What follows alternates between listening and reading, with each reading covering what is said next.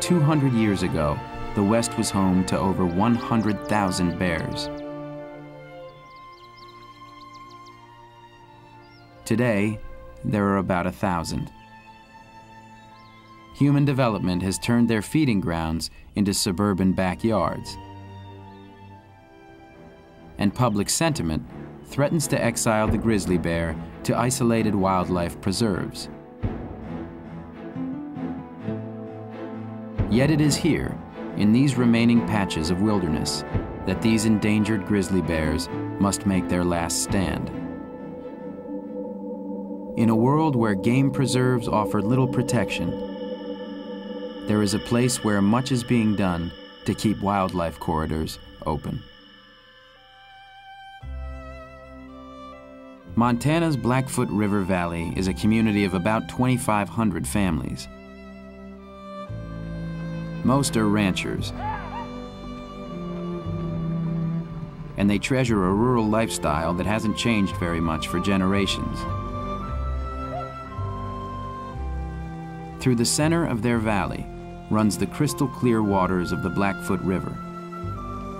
Celebrated in the book and movie, A River Runs Through It. I think Norman McLean's phrase, "the river runs through it," is so true, because it binds the people in the community together. Some people use it for agricultural purposes, others use it for recreational purposes. It's a thing that brings us together. What also brought the community together was the fact that their beloved river was surrounded by one of the most robust grizzly bear habitats in the country. The Blackfoot Valley lies at the southern edge of what we call the Crown of the Continent ecosystem, which includes Glacier National Park and the Bob Marshall Wilderness.